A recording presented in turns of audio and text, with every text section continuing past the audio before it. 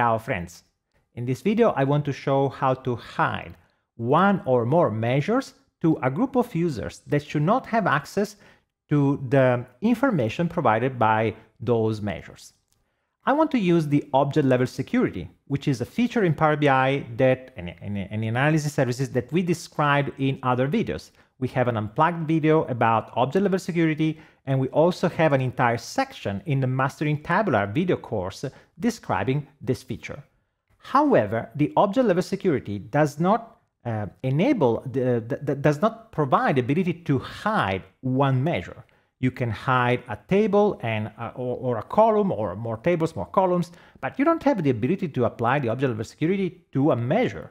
However, we can actually do that by just using a small trick that I will show you in this demo. So let's see the business problem we have. The initial model is a Contoso model where we have a sales amount, margin percentage, and we want to show these measures to everyone. But then we have a few measures only for resellers, and we want to define a security group, which is people who should not have access to those measures. We don't want to show reseller value, reseller margin, and reseller margin percentage. Why? Well, if we take a look at these measures, reseller value is actually the only measure that I want to really hide, because it is computed based on the sales amount, which is a measure visible to everyone, but it is multiplied by 0.9. So I want to show 90%, or in other words, reseller value is 10% less than the sales amount.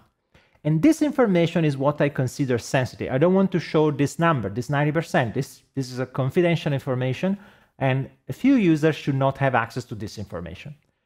Now, problem is that this information is not tied to something in the model, something like a table or a column.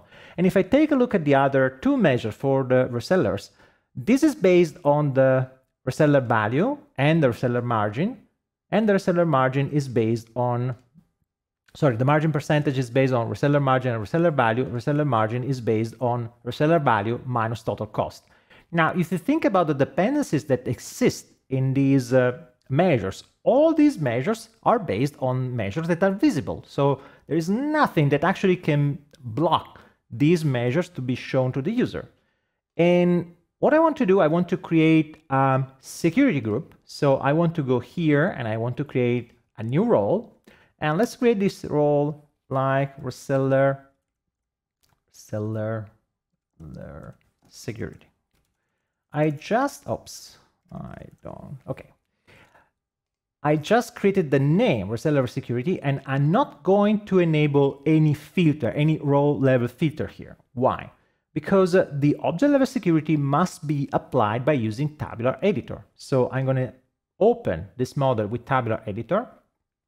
Tabular Editor shows a warning saying, look, you're going to modify something that is not supported by Power BI Desktop. And actually, the feature I'm going to use is not supported by Power BI Desktop, but it is supported for models we publish on the Power BI service, which is what we want. And in reality, we will use Power BI Desktop in the demo. It just works. But if I take a look at what I can do in terms of object level security, when I select a table, for example, sales, and I look at the properties available here, so let's go down here, and let's see what we have in the object level security. So here you see that the object level security is available also for the new group reseller security, which is set to default, which means in this case visible. So every user in this security role has access to the table sales. And actually this is required because otherwise people will not see my measures. But if I go at the measure level, so let's go to reseller value. Reseller value doesn't have here object level security. So the table can have object level security, the measure cannot. I cannot directly influence that. However, I know that if I apply a criteria that hides an object, like a table or a column, to a group of users, any measure that could depend on that object will be hidden. So this is what I'm going to do. I'm going to create a dependency between reseller value, which is the measure I want to hide, and some object I can actually hide through the object level security. Now, the problem is that, to be honest, none of the tables and columns I have in the model at this stage is something I want to hide. If I take a look at the model, let's go here. Well, I don't want to hide anything here. I want to show all these tables to the users. I just want to hide that measure. So the idea is that I can just create a table, a hidden table that I will use just for the security. And so how can I create a table like that? Well, I can create a table like a calculated table. Actually, I need an empty table. I don't need anything. I just need an object that I can use with the object level security. So I can create reseller security table, which I can define like, this way. Just one row, or let's see if I have to write at least some value here. Row 0. So I can create a table that has one column, one row. But if I don't really want to populate this table with anything, I could say, okay, instead of 0, I use blank. So I just have an empty value, but then I don't want to see the table, the only row of this table. So I can just use the filter. Now, actually, you can use whatever you want. I just want to show that I can create a table that it's clear that doesn't have anything that is valuable, right? So this table is empty, has no rows, has one column value, doesn't contain anything. What is important, I want to hide this table. So here, I'm going to click this button because I want to hide this table to the user. So if I go back to Tabular Editor, so let's go to Tabular Editor now, you see that now I have my reseller security table that is grayed out because it's not visible. And because this is a table, I can actually hide this table. Not just hide this table to the user. This is just because it is not visible. But I can apply here in the object level security for reseller security. I'm going to change the default here. I'm going to say, well, for the reseller security row, this table is not visible, is not accessible. Which means that now any measure that has a dependency on this table will be hidden too. How can I use this for my goal, which is I want to hide reseller value? Well, I can just create a fictitious dependencies. Like I can write a variable that I will not use. And so in this variable security, I want to assign reseller security, which is the name of the table, and then I return a value that ignores my variable. This way, I'm defining a variable.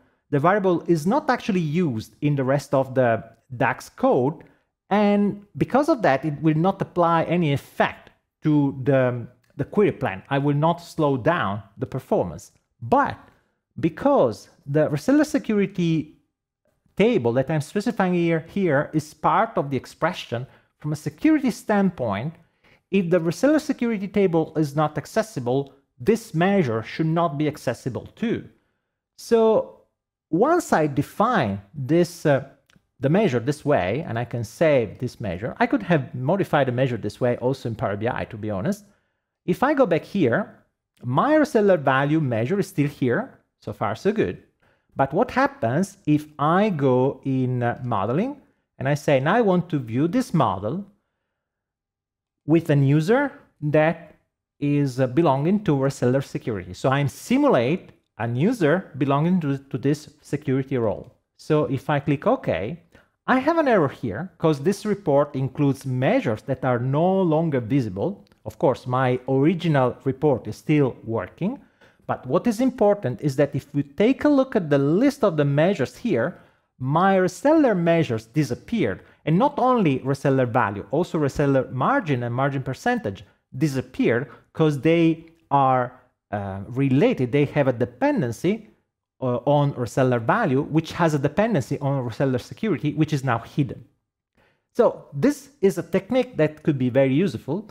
And in reality, you can use this technique not just for measures, but also for KPIs. I have another similar requirement here.